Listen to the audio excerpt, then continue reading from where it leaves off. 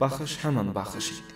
O kişi hər yerdəki var idi, özü xətt-i müqəddəmdə çırmalanıb meydanda olardı. Həm şəhidlər olan vaxt, həm o zamanki cibhədə fərmanda idi.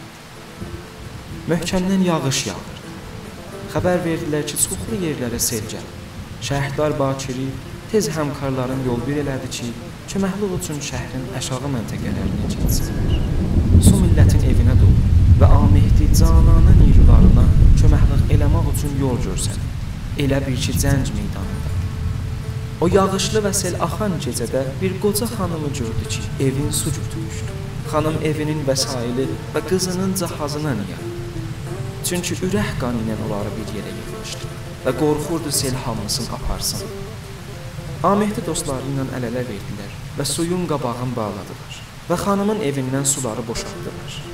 Qoca xanım onları dua eləyib və təşəkkür eləyəndən sonra dedi: "Adın qoyub Şəhiddə, heç başımıza gələnlərdən xəbəri yoxdur."